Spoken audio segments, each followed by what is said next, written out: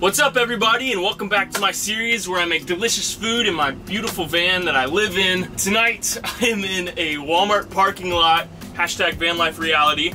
I'm on the East Coast and it's so hot outside. I'm so moist right now, so I've got the door open. And so I figured it would be a really good idea to make some hot, steamy chili in this hot, steamy weather. It just seems to go together just perfectly. Since I'm in a Walmart parking lot and there's free public Wi-Fi, I figured I'd leech off of that a little bit and play some video games while we eat some chili. Why not? But, on the topic of public Wi-Fi, I got some news for you. If you're like me and you live and game in a van, you probably find yourself using public Wi-Fi a lot. But what a lot of people don't know is that public Wi-Fi is actually pretty unsafe. Hackers can easily access your personal data over public networks. But adding in Surfshark VPN into the mix allows you to keep your identity safe by encrypting all of your data that's sent between your device and the internet, which ultimately allows you to stay protected while browsing online on public networks. So for me, having Surfshark VPN is a must while gaming in a van. And on top of that, Surfshark VPN allows you to change your virtual location. So if you're not happy with the movie selection that you're getting on your favorite streaming platform, all you have to do is flip a switch and now your IP address shows up in a completely different location, and now you have a whole new movie selection to choose from, which is pretty freaking awesome. So if you value your online privacy, I highly recommend that you invest in Surfshark VPN. You can click the link in my description to get 83% off, along with an additional 3 months for free whenever you use my discount code at checkout. Gosh dang, it's hot. Okay, so I'm about to make one of the most delicious chilies you've ever had, and feel free to follow this recipe. This is straight from my Van Life cookbook coming 2022. No, honestly, I think it would be really cool if I came out with a Van Life cookbook. If that's something you'd be interested in, let me know in the comments because I'm kind of working on it already. And this is the first recipe out of my cookbook called The Fine Food. Actually, you know what I should do? Alright, we're gonna make this official, y'all. The Fine Food. The official cookbook right here in the flesh, okay? And on the first page, one of the most delicious meals ever. Van Life chili. Let's get to work. Okay, so the ingredients we need some olive oil, a yellow onion, 3 cloves of garlic, 1 red pepper. Got a knife. All right, so we've got our onion, we got the red pepper, and we've got the garlic. Okay, now we just need to chop up the onion like so. And by the way, guys, I am not a professional cook or chef by any means, so if I'm doing something wrong, feel free to absolutely roast me in the comments, okay? Time to chop the onion. You can chop it however you like. I personally chop it like this because that's what YouTube told me to do one time, and literally almost everything in my life has been learned off YouTube. I don't know about you, but YouTube was a better teacher to me than my father ever was. Gosh, that got really dark really quick. I'm so sorry, guys. I'm really sorry. Anyway, whoo, girl. Okay, I'm gonna start crying here soon. Oh my goodness gracious. Oh my gosh.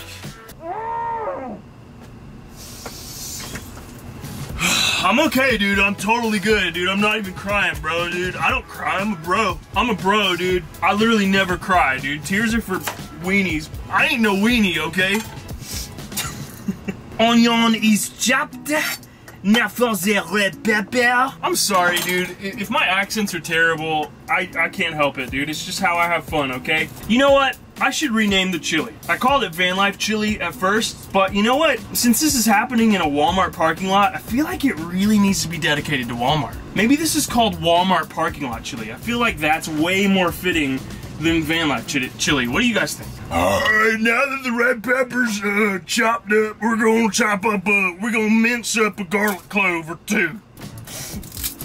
Gosh, I hope nobody pulls up next to me, because like they would be so confused as to what the freak I'm doing right now. Alright, so 3 garlic cloves. You wanna smash that bad boy, peel the skin off, and then dice that sucker. Alright, so now once you've gotten all nice and sweaty after chopping the onions, garlic, and red pepper, you wanna whip out your pot.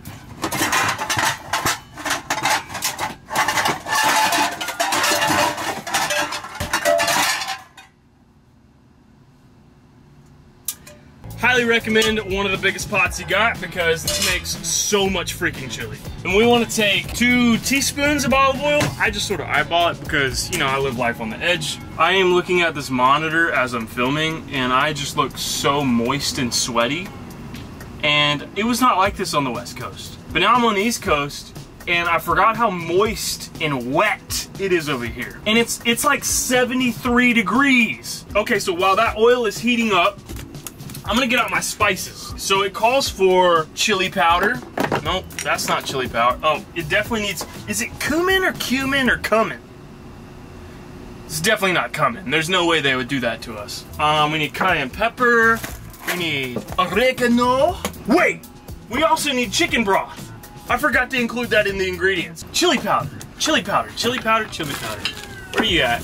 Where are you at? There you are. I use McCormick mild chili. You can get spicy, you can get whatever you want. This is just what I use. Right over the food, because there's no health codes in this van. Dang, girl, he look good with his hair up. I mean, like, look. Okay, the hair's up, out of the way. I'm done sweating. Let's get these spices going. Oh, I forgot salt. I forgot salt. Where's it at? Where the frick? Why can't I find anything in this motherfucking van? I swear, you downgrade to a smaller space, you think that you'll be able to keep up with things better, but guess what? That's not the truth. I lose things all the time in this van, and it's so frustrating. Before we measure out all the spices, I'm gonna throw these bad boys in there and let them start cooking up. Yes! That is a wonderful sound, baby. I got a question, okay? What do y'all call this? Is this a strainer or a colander? Leave the comments down below. Let me know. All right, so you need 2 cans of, that's corn. You need 2 cans of dark red kidney beans. We're gonna throw those in the strainer and we're gonna rinse those bad boys. What does the rinsing do? I literally have no idea, but you're supposed to do it. So I'm a rule follower, and we're not breaking any rules today, okay? You know what, I'm gonna pour the corn in there too. Kill 2 birds with 17 stones, you know what I'm saying? And now this process is pretty simple. You just run some water over it, make sure they're nice and straight, like, you know, rinse. You wanna rinse them real good, okay? Baby. All right, so the onions and peppers look pretty cooked down. We're gonna throw in the spices now. We're gonna throw it in all together. We're gonna do 1/4 teaspoon cayenne pepper, 1 teaspoon of dried oregano, 2 teaspoons of cumin. What did we decide on? Cumin. We're gonna do 2 teaspoons of cumin. Okay. That smells so freaking good. Then we're gonna do 4 tablespoons of chili powder. Screw it, we're gonna do the whole pack. Do the whole pack, screw it. Then you're gonna mix it up just a little bit for a couple seconds. And make sure all the onions and peppers get nice and seasoned. Gosh, it's like clumping. Ow, frick, that's hot. Okay, maybe I should use this. We're gonna pour in the tomatoes. Then a cup, oh freak, of chicken broth. I'm making such a mess, dude, but that's nothing new. That's just my whole entire life, if I'm being honest. And then another 1/4 cup of chicken broth. And then the kidney beans and corn. Now we're gonna stir this bad boy up, bring it to a little bit of a boil and let it simmer for 45 minutes or until it thickens. Gosh dang, it looks so good right now though. I just wanna eat it. I'm so hungry right now, dude. Now I guess I'll clean up this mess. Clean up, everybody clean up, clean up, clean up, everybody clean up. Dude, have you guys seen the cyber goths dancing under that bridge? I've been practicing a lot. I hope somebody's watching me through my window from across the parking lot. That would just be fantastic. I want to know what they're thinking right now. I have way too much fun by myself. It's insane. All right, we're gonna check on this, see if it's boiling. Woohoo, girl! Look at that. I don't know if you can see that. Can you see that? I wish you could smell it. I really wish you could smell this because this is some of the best chili I've ever had in my entire freaking life. I just realized I'm not timing this, so I don't know how long it's been cooking. I really suck at this. So we're gonna let that simmer for 45 minutes or 30 minutes. I don't know, man. Just let it freaking simmer until you think it's done. I mean, there's no meat in there. Theoretically, you could eat it now. Go lay down. Go night-night. Go night-night. Good girl, Millie. So, since we are waiting for that to finish cooking, we're gonna boot up WoW and we're gonna just play. Some Walmart parking lots don't offer this, but this particular Walmart parking lot allows me to connect to their Wi-Fi, which is pretty freaking dank, which is really exciting because I can just leech off their Wi-Fi and not use my hotspot data. Why does it take 45 minutes to cook literally beans, corn, and vegetables? That can't be right. I'm way too impatient for this. Woo, girl! This smells so good, y'all. Why am I using a spatula? Why did I do that to myself? I need a spoon.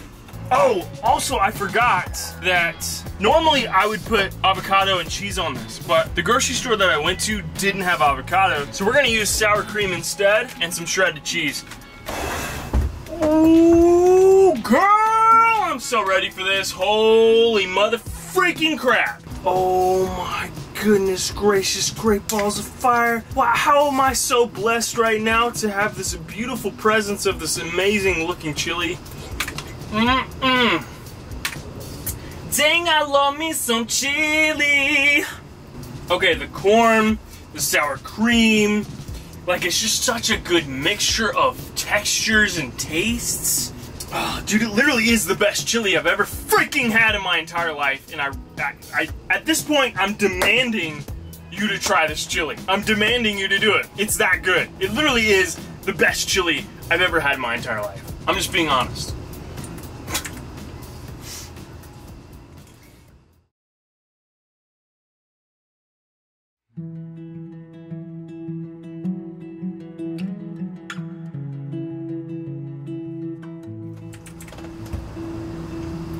Let's talk about a few things. Why am I on the East Coast? A lot of you have been asking on my Instagram why I had to so abruptly leave the West Coast and my adventures to come back to the East Coast. Well, the reality of that is that I'm now working on a new TV show that requires me to be in Georgia. If I'm being honest, I'm really unhappy about being here on the East Coast again. It kind of makes me sad because I felt like being out west and traveling again, I felt like I was moving forward in life, I was progressing, and then I got the call to come back to Georgia and it felt like I was moving backwards in life. And I felt like I got yanked back into my old ways, into my old thought processes and my old feelings, and I don't know, I'm just feeling kind of sad, feeling kind of down on life. I don't really know where to put my focus on things. I really enjoy my YouTube channel. I enjoy communicating with you guys. I enjoy my community that I have here on YouTube, but this TV show that I'm working on is just taking up a lot of my mental space. It's just hard. Like, I don't really know where to put my focus anymore.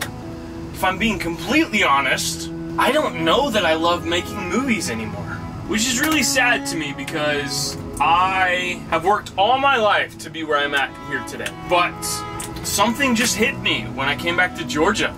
Something hit me hard. I just don't know that I love the film industry like I used to. Feels nice to be able to talk to you guys like this. But yeah, I'm at a weird crossroads in my life where, like, I really wish I could just make YouTube videos full time. I love creating, I love traveling, I love documenting my travels, but I just don't know that I love the narrative side of filmmaking like I used to. When I went to film school, I dreamed of working on movies and stuff. I achieved that dream, I guess. But now I'm just like really loving making my own films, telling my own stories. And it's just beautiful and it feels really good, it feels really natural. And I just want to keep that up. I'm dedicated to this TV show in Atlanta for the next 10 months. And I'm going to work on this TV show and I'm going to enjoy it because I do love the show. I love my job. But I think it's time for change for me. And that's been really hard for me to accept. And it's been really hard for me to think about. I don't know where this video is going. I don't know what I'm talking about. Life is really difficult right now, and I've always been honest with you guys, and I've always been honest with myself. And I try to pretend like everything's okay, but sometimes everything is not okay. And right now, everything's not okay. But I'm working through it, that's the main thing. I'm working through it, I'm not giving up, I'm moving forward, and I'm pushing forward as much as I can. And that's what this is. I want to talk about my problems. I want to let them be known because it is important to talk about these issues. And all my life, I've been so uncomfortable with talking about my weaknesses. But that is no more, okay? I feel very weak right now. And I just want everybody to know that, okay? I just want everyone to know that I feel really weak, but I'm fighting my way through it. And I'm not going to give up. I'm going to find happiness again. Because that's just how I work. I never give up. Whenever I want something in life, I always go for it, and I never give up. And this time is no different.